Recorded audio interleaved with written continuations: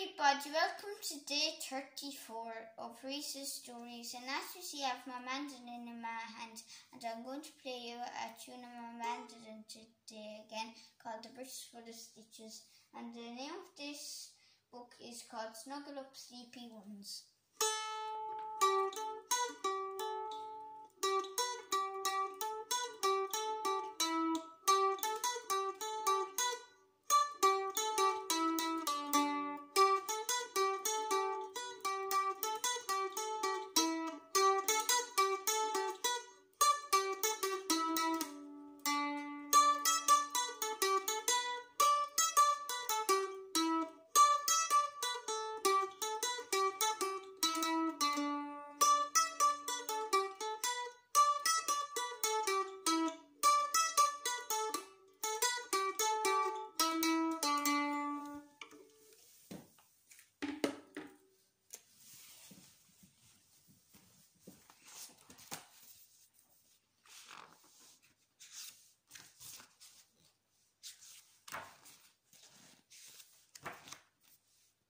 The sun paints the sky a warm glowing red. It's time to stop playing. It's time for bed.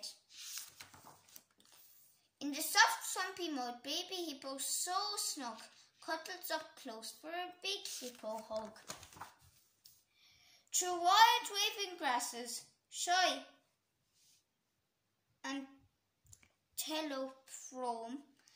It's been a long day. They're ready for home. Both leopard cubs rest from practicing roars. They snuggle together, all tired, tangled paws. Whilst up in the treetops, birds twitter and cheep, till quieter and quieter they fall asleep. Below in their nests, baby porcupines all curl up so snug, tight in one spiky ball. With tired drooping necks, giraffe flop to the ground, sheltered and watched over safe and sound. And mischievous monkeys shout down from the trees, "It's not really dark yet. 5 more minutes, please."